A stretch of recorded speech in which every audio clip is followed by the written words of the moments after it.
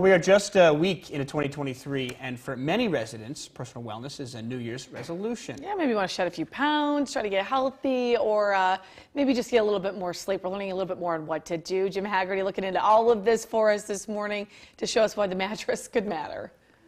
That's right, David and Whitney, according to Consumer Reports, the right mattress is the key to getting healthy sleep. Now, two local experts agree with those findings, but they say that not all mattresses are created equal.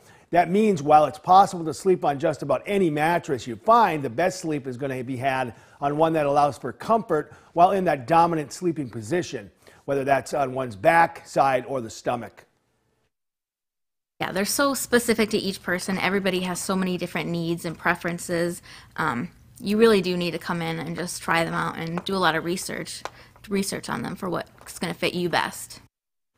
There are several types of mattresses on the market, including those with adjustable bases, flippable models, hybrids, and orthopedic mattresses that help protect the joints and spine. There are even some made to help those with specific health conditions like apnea get the best sleep possible. A lot of people have sleep deprivation now, as you see all the adjustable bases, heart disease, obesity, kids that don't get enough sleep, don't do well in school. Right now, a lot of people are hot sleepers. They have cooling properties in a lot of the new mattresses, which makes a big difference because you sleep at 98 degrees, you're not going to be tossing and turning as much as you would in other situations.